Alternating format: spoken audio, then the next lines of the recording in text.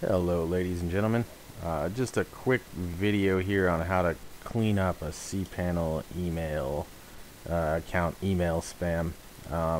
Sometimes, now this account's brand new, so it's not going to have much as far as email, but sometimes you'll come into Cpanel, you'll see default email account uh, usage, and this usage will be extremely high. Maybe not even that high, I guess, maybe even 300 megabytes or something. That's still high though. At 300 megabytes, that's thousands upon thousands of messages.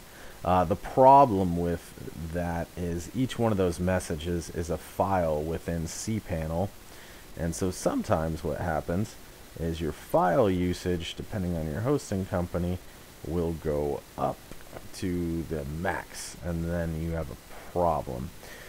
So the way that we need to clear out that default email account, the most simple way is to just do it via the file manager right here in the Cpanel itself. Now, if your file manager doesn't show up here at the top, you can search this right here. Use this search bar, it'll search. So file manager, we're going to bring that up, and it's okay to just leave it on web root, click go.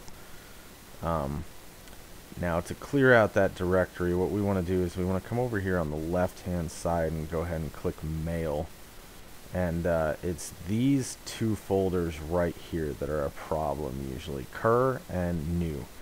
You're going to want to go ahead and open it up and find out which directory has some in it.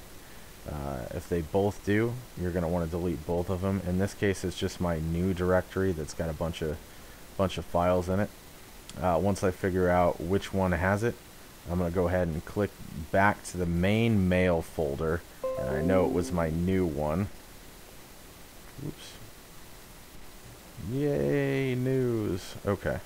So we're going to go ahead and click back to the mail folder, and new. We're just going to right click on it, and then we're going to hit delete. Skip the trash files. Boom, gone.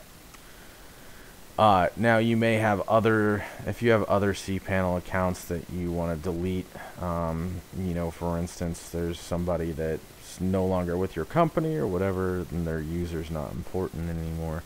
You're going to see also each of your domains will have a folder here, and within that you'll have separate email accounts. So if I were to have info at my domain name, that would appear here within that folder. If I had info at tombunsen.me, I would just go in here, open up the info folder, and it would have a cur and new directory as well. So basically we just delete the cur or the new directory, or delete both, and that'll clear out all the emails for an account there. And that's pretty much it. You also may need to after delete, go to view trash and empty trash if there's a bunch of junk in there. So we're going to go ahead and empty the trash.